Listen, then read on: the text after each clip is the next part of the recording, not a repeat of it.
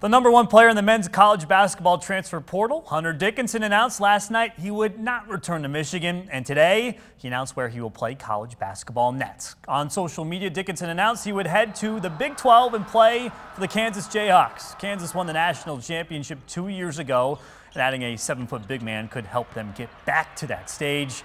The All-American said it was really tough to leave Ann Arbor, the place he loves and calls home. Dickinson has 2 years of eligibility remaining.